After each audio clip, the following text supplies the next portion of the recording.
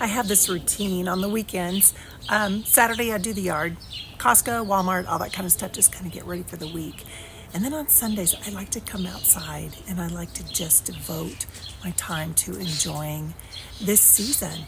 In Utah, we don't have a long summer, and so when the weather is nice, I really love to be out here. So some of the things that I always ask for, especially during this season, is show me hummingbirds, show me, the beautiful yellow butterfly that shows up.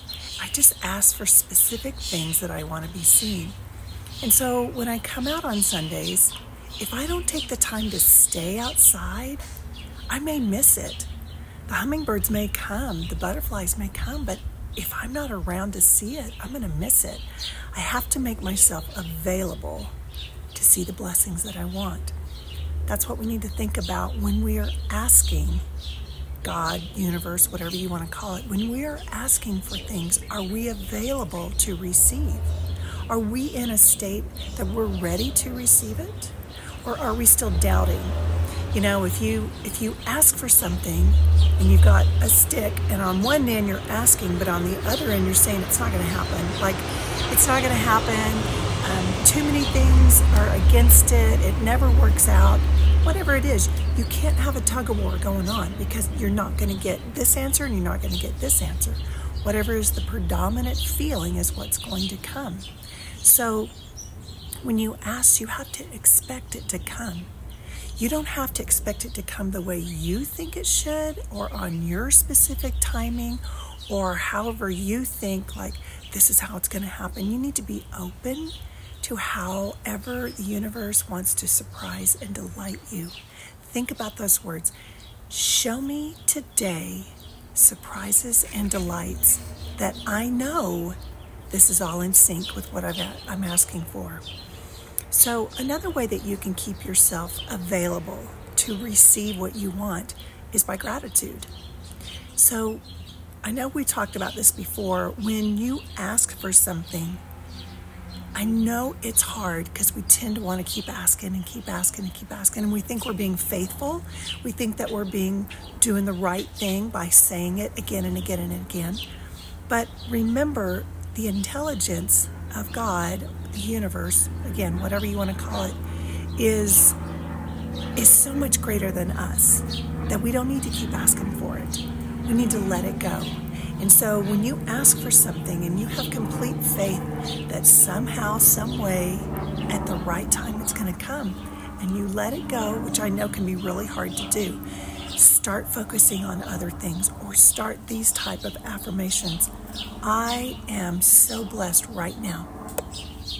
I am so abundant in health right now. I am so blessed in my bank account right now. I have the most wonderful relationships right now. You start affirming what you want, and you start affirming it now. That is declaring what you want and that you are ready. You just have to have a path of least resistance that's open to you.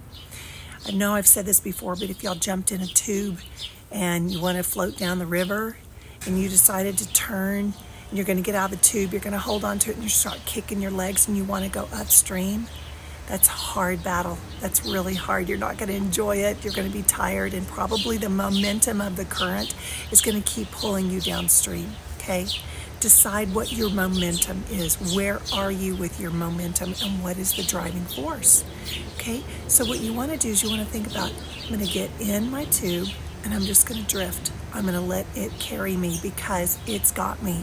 It knows where it's going. Same thing with what our desires are. I put it out there. Here's a hummingbird.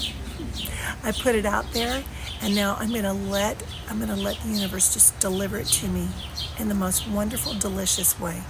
Thank it. Thank you, whatever you are asking for. Say it's money. Thank you, abundance of money. Thank you for already being in my life. Thank you so much for landing yourself in my bank account. Thank you so much for all the opportunities that I have to grow this blessing. Thank you so much for the ways that I get to bless other people's life by this blessing. Let's say it's health. Thank you so much for my whole and healthy body that I enjoy so much right now. Thank you, lungs, that you are holding all of this wonderful, delicious air that's keeping me alive. There's another hummingbird. Thank you so much, senses, that I get to enjoy everything about my life, what I see and what I hear, what I taste, what I smell, what I touch. These are things that as you're still focused on what you want, you're already giving thanks to it. That is how you bring it to you, because you're offering no resistance. If you were sitting and you were thinking, okay, I have a bill coming up on Wednesday, and I really need this money to come. Please let it come. Please let it come. I don't know how it's going to come. I have no idea.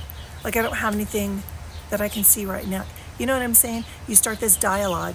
You start this dialogue that pretty much keeps you going upstream, pretty much keeps you from taking the path of least resistance, floating downstream and letting it come to you. Everything we want is downstream, which means there is no resistance in what we're asking for and what we are expecting.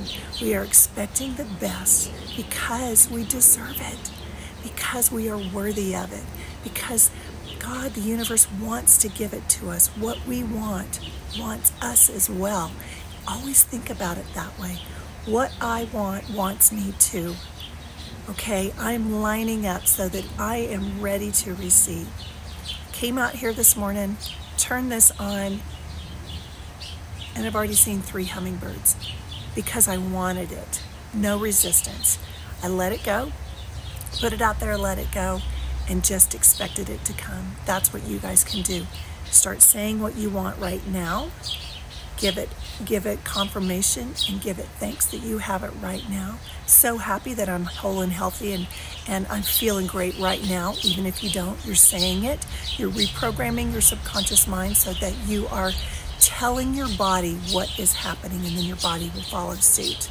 I hope you guys have a great day. Thanks for joining in on my channel. I'll be back next time for something else.